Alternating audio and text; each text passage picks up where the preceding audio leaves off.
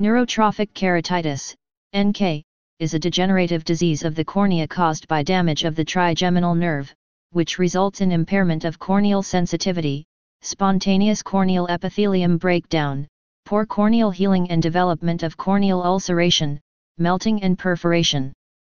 Neurotrophic keratitis is classified as a rare disease, with an estimated prevalence of less than 5 in 10,000 people in Europe. It has been recorded that on average, 6% of herpetic keratitis cases may evolve to this disease, with a peak of 12.8% of cases of keratitis due to herpes zoster virus.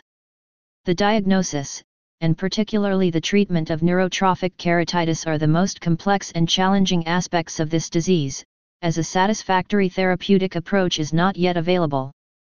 Causes. The cornea, an avascular tissue, is among the most densely innervated structures of the human body. Corneal nerves are responsible for maintaining the anatomical and functional integrity of the cornea, conveying tactile, temperature and pain sensations, playing a role in the blink reflex, in wound healing and in the production and secretion of tears.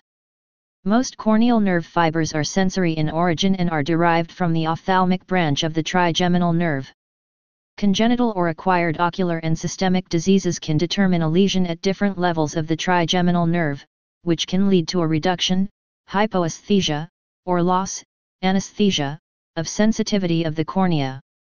The most common causes of loss of corneal sensitivity are viral infections, herpes simplex and herpes zoster ophthalmicus, chemical burns, physical injuries, corneal surgery, neurosurgery, chronic use of topical medications, or chronic use of contact lenses.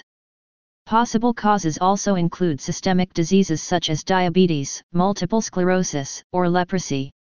Other, albeit less frequent, potential causes of the disease are intracranial space-occupying lesions such as neuroma, meningioma, and aneurysms, which may compress the trigeminal nerve and reduce corneal sensitivity. Conversely, congenital conditions that may lead to this disorder are very rare. Diagnosis. NK is diagnosed on the basis of the patient's medical history and a careful examination of the eye and surrounding area. With regard to the patient's medical history, special attention should be paid to any herpes virus infections and possible surgeries on the cornea, trauma, abuse of anesthetics or chronic topical treatments, chemical burns or use of contact lenses.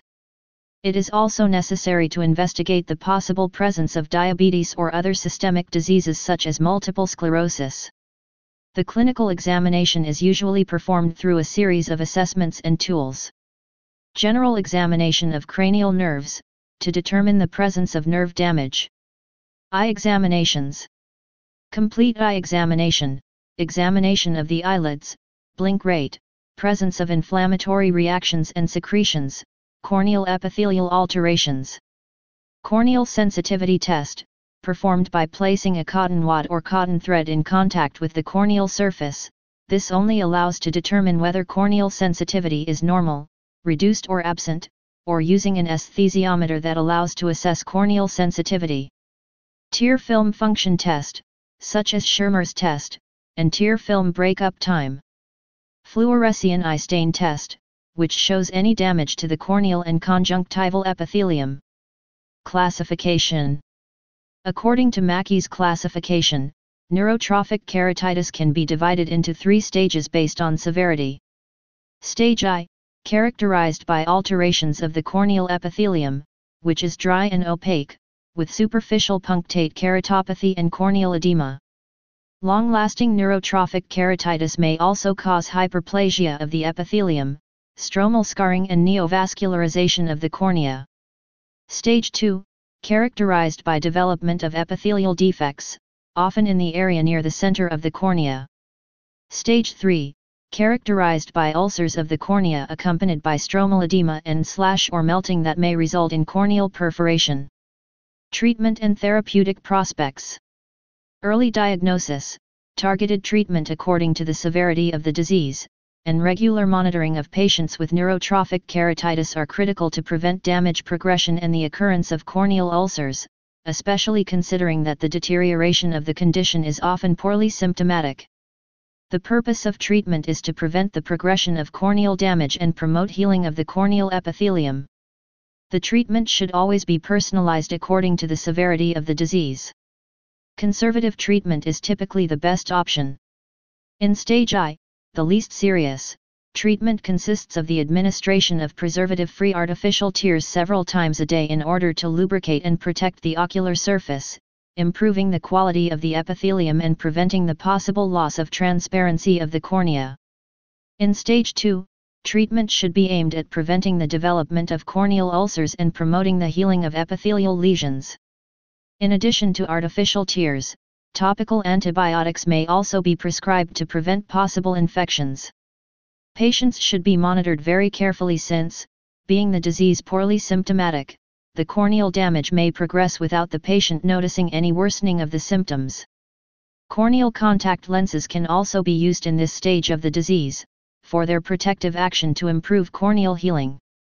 In the most severe forms, stage 3, it is necessary to stop the progression towards corneal perforation.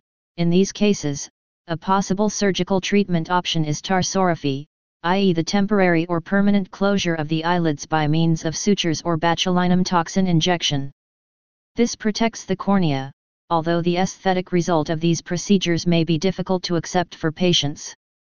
Similarly, a procedure that entails the creation of a conjunctival flap has been shown to be effective in the treatment of chronic corneal ulcers with or without corneal perforation.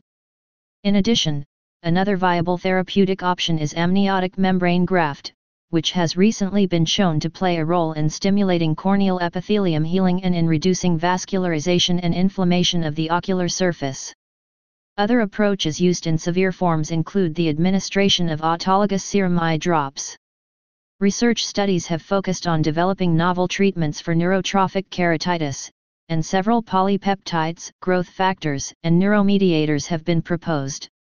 Studies were conducted on topical treatment with substance P and IGF-1, insulin-like growth factor 1, demonstrating an effect on epithelial healing. Nerve growth factor, NGF, play a role in the epithelial proliferation and differentiation and in the survival of corneal sensory nerves. Topical treatment with murine NGF showed to promote recovery of epithelial integrity and corneal sensitivity in NK patients.